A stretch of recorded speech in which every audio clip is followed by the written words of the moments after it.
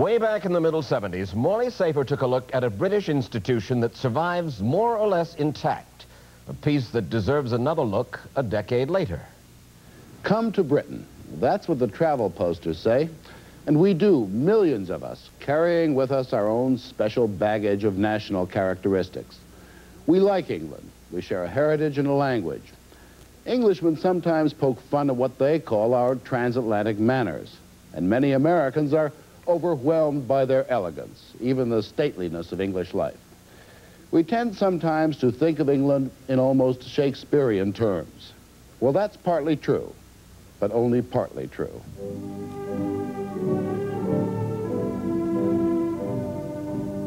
This royal throne of kings, this sceptred isle, this earth of majesty.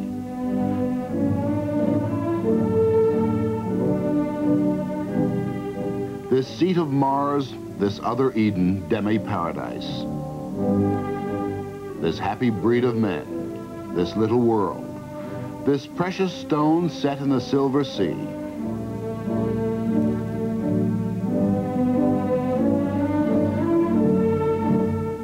This blessed plot, this earth, this realm, this England. This England as seen by the ad men who make the BOAC commercials, by those who print the Come to Britain posters. This England as American Anglophiles like to think of England. But for the Englishmen on vacation, at least 1 in 50 of them, this England is this England. This England is the England of a phenomenon unknown in the rest of the civilized world, a phenomenon called Butlins. Vacation camps named after their founder, Sir Billy Butlin. If you suspect that we're exaggerating the phenomenon, then we begin with the way Butlins sees itself.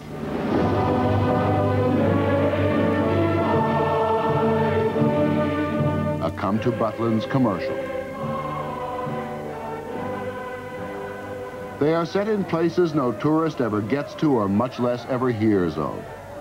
And Butlins offers to the Englishman at leisure a peculiar brand of impossibly English pleasure.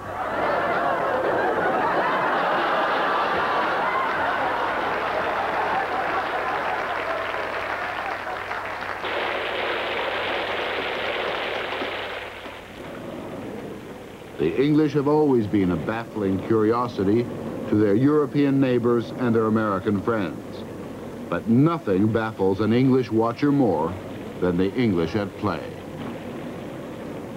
1 million people every year spend good money to endure a kind of folksy survival course in which everything seems designed for anything but a holiday.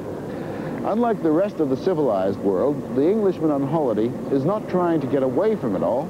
He's trying to find out just how much he can put up with. A test to see if his dignity can withstand monsoon rains and Arctic temperatures. And apparently nature is not harsh enough. At what they euphemistically call holiday camps, they employ a whole staff of people to test his backbone, his patience, and the stiffness of his upper lip. The redcoats, they are called, uniformed counselors who are there to ensure that privacy is kept to a minimum. They are a mixture of cheerleader and tormentor.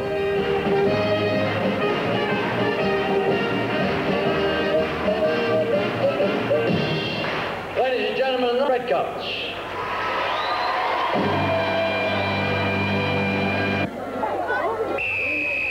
If you've got 2 legs, you can do it, but if you haven't, you can't. Their motto could be fun through adversity. 4 decades ago, Sir Billy Butlin, an ex-carnival man, realized that what an Englishman wants most out of a vacation is organization, routine, discipline, not escape and relaxation. So he provided it. Balloon, further through. Balloon, You, darling, it's a balloon. Balloon. Use the balloon point and put it forward. That's enough. Balloon again, go. Down, forward. It's not as simple as exploiting the British competitive spirit on what might loosely be called the field of sport.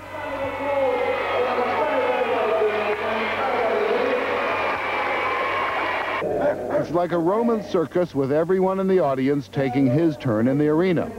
A Butlins vacationer is somewhere between a 2nd century Christian in Rome and a 15th century victim of the Spanish Inquisition.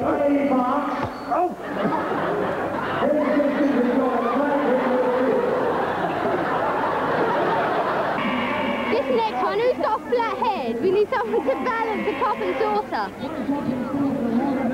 You have a balloon between your legs, cup and saucer in each hand, cup and saucer on your head. You have to balance, walk up around that chair, back again. And all of it in the best British tradition of, quote, being a good sport. There they go.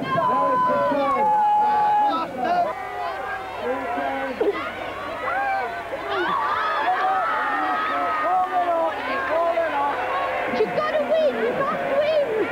Everybody give them a nice round of applause. They've done very, very well. Top speed, these lads. And it's the gentleman from this side who's kept the pace just a little bit better.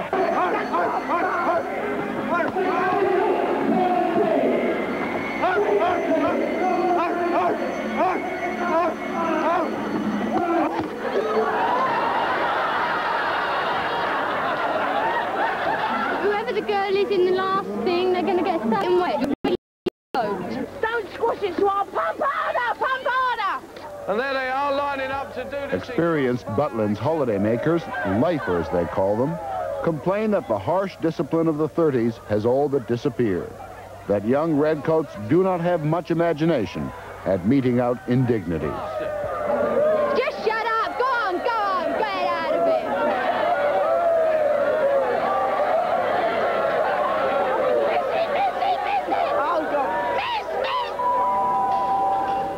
This is Radio Butlin calling all slow-sitting guests. The time is 12:15 and your lunch is now available. And then there's the food.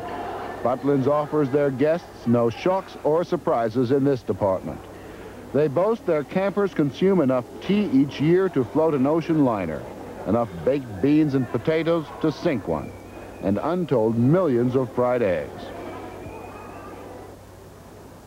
It's not surprising that the British government converted some of the pre-war holiday camps to prisoner-of-war camps during the 40s, and then they were just as quickly turned back into holiday camps after hostilities. This is Radio Butlin calling with the highlights of your evening's entertainment. In the Gaiety Theatre at 6:30 this evening, Holiday Magic with the Resident Review Company. At 10 o'clock in the Pig and Whistle, the Phillips Pop Vocal Contest, when anyone between the ages of 14 and 39 has the chance to win a recording contract with Phillips. The remainder of your evening's entertainment is as printed in your entertainment program.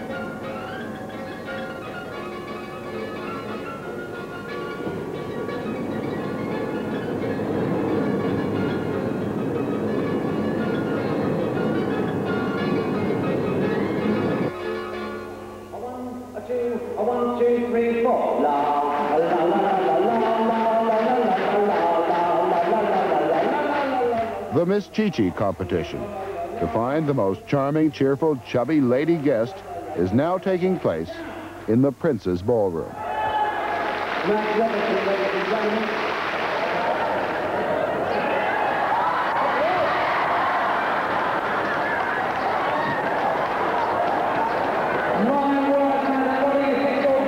Everybody up, come along. Any more sitting down? Let's have you on the floor. 1, 2, 3. Yes, that's it. 2. 1, 2, 3. Open a side, close side, side goes back. 3 to the wall, a hop, yes. A straw round, no dreams away. The glamorous legs competition. They're putting us in persuader round at the back, making sure they all lift their dresses nice and high. Now the judges... And always a good old-fashioned dash of Anglo-Saxon vulgarity. We'll have 4 of you come as close to the screen as you can, girls. Want to see those knees. Number 44, it looks like you've got a wedding dress on. If you can lift it up. Look at this lot. They're going to lift something up here. Look at this. I'll turn your card round 52. I'm not trying to get a peep. It's got to go up a lot more. It's blue. I can see it's blue.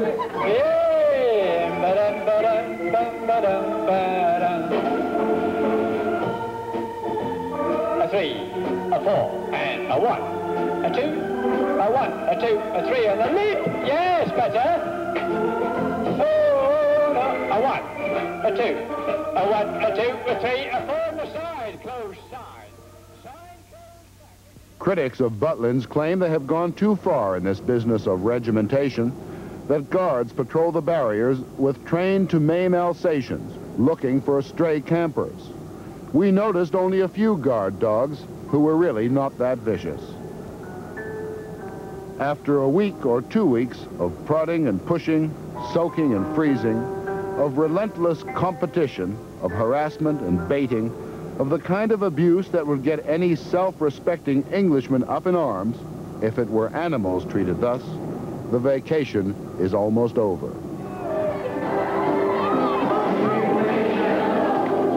It is midnight. Campers and redcoats and other tormentors gather in the Gaiety Theater for one last inspection and a few old songs.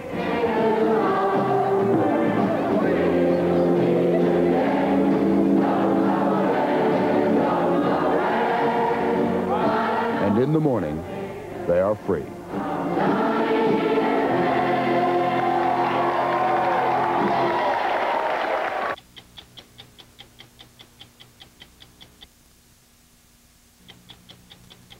"60 Minutes," a CBS News weekly magazine, will continue.